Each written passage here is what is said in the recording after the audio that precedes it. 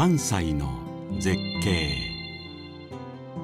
歴史深い寺院に広がる神々しい苔庭。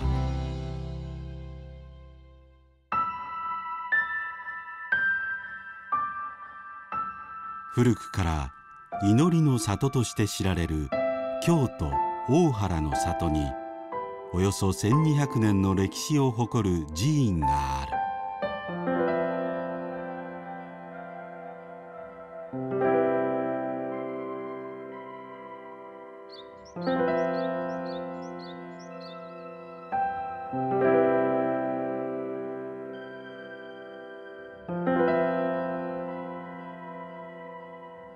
山あいに広がる緑に包まれた境内では、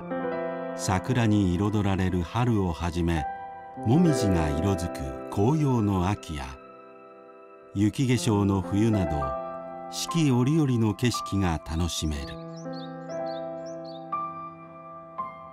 中でも例年5月下旬から7月上旬には、庭一面に美しい苔が生え、ヒノキなどの木々や地面に立つお地蔵様と相まって心が癒されるような雰囲気に。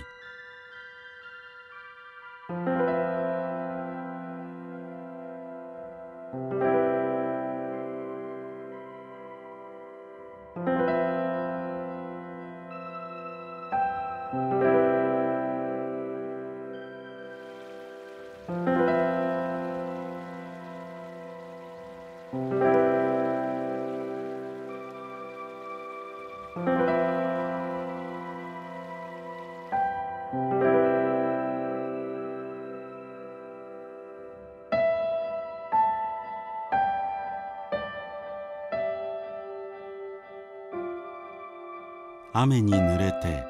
しっとりとした苔が見られる梅雨に訪れたいスポットだ。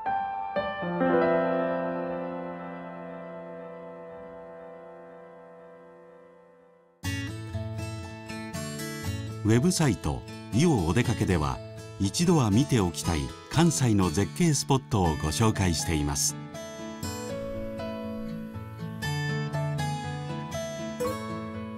まだ知らない関西の絶景がここに。